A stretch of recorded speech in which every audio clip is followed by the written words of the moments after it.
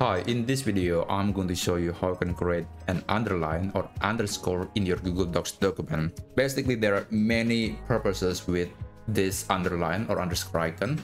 You could use it to emphasize some text, you could use it for mathematical equation, but regardless of what your choice, here's how you can create one in your document. First is the simple one, which is something like this. You just need to press the Shift key on the keyboard and then press the dash key on your keyboard as well. So press and hold the Shift key and then followed by the dash key like that. And it will get you something like this.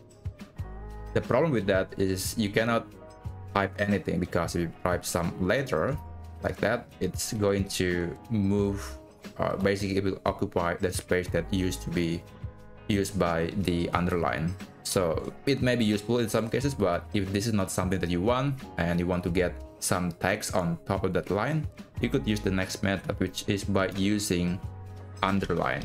So just type some text and then select it, click on this underline icon, or you can press the Ctrl+U shortcut to get you something like this. So yeah, that's the second method. The next method is for mathematical equation. So place the cursor here and then go to the insert menu and then click equation. Here you have to press the keyboard key backslash. The backslash key is located between backspace and enter.